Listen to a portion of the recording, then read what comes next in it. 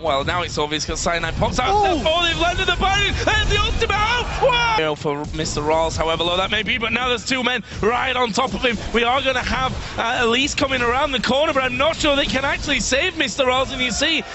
YellOwStar's coming from the back. He has a teleport. Super Crew in trouble. They were pinging a lot. There's the black shield down. kaSing, he's going to take one for the team here. We see that his teammate Mimer going to collapse into it. There is the tower going down, and here comes the rest of the damage out of them. Mimer already at less than half HP. Flashes away. Ulti coming out. Oh, Fnatic have gone the death bush. Mimer's going to die. Yeah, he's gone a little bit too far out of range of his teammate here, and they tried to get them in the previous match. Oh, SELFIE in trouble from this one. He's got his shockwave available. He only catches Rekkles with hardly any. If anyone will be flanking around the side of them there, they spot Impaler. They're going to try and nuke him down. He's going to repel here, but he's going to get stunned up. 1,000 difference. BF sword and a long sword. Additional. Right, long range, right to the arcane. Is someone dead? No. Well, it might as well be. Impaler's going to have to back away to base. Oh! Rekkles snipe. Fnatic without a jungler on the other side may even think about turning. Someone's getting a little bit caught out. Going to use his wild growth there, but SELFIE will actually get the kill. There is the repel straight away from Impaler. Blasted. Here comes the ultimate once again. Going to go towards Impaler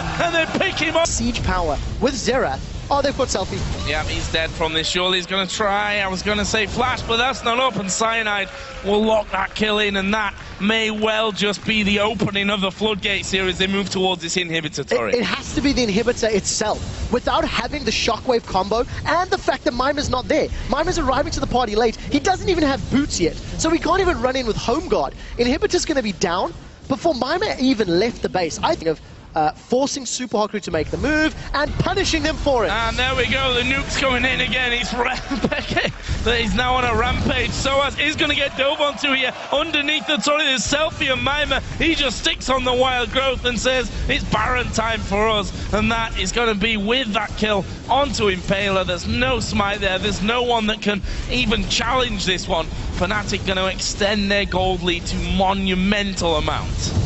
Now, so that needs to get up before they can even think about holding on to this turret. They've got rid of the minions right now, which makes that shockwave come back up. And that may just be a last-ditch effort from them here as the minion wave starts to pour forward. We're going to see Rekkles moving in. The turret's going to go down. MrRalleZ with the ball on him. He's going to be a bit of a stealth bomber to come through, but they've caught out Impaler once again. Cyanide gets that kill. Ooh. The third blast of the ultimate will chunk down kaSing. There is a shockwave coming onto Rekkles and YellOwStaR, but it's not enough. Another inhibitor goes to Fnatic. There was actually a good amount of damage there onto Rekkles, but not enough to warrant the wild growth. SELFIE had finally got a bit of ability power, but it is just far too little. It is far too late. Fnatic, they're going for the win. Fnatic moving in onto this one. The Super Crew retreat back off onto the base, and Fnatic with that victory seal up their second position here and get a bye into the semi-finals in the playoffs.